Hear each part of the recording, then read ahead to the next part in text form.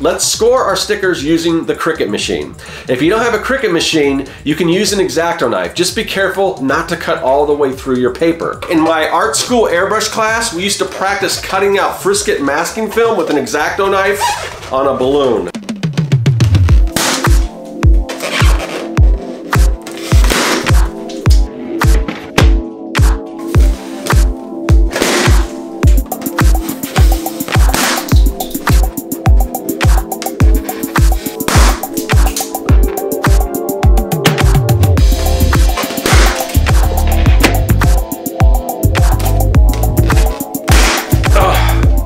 Okay, I forgot how difficult that was.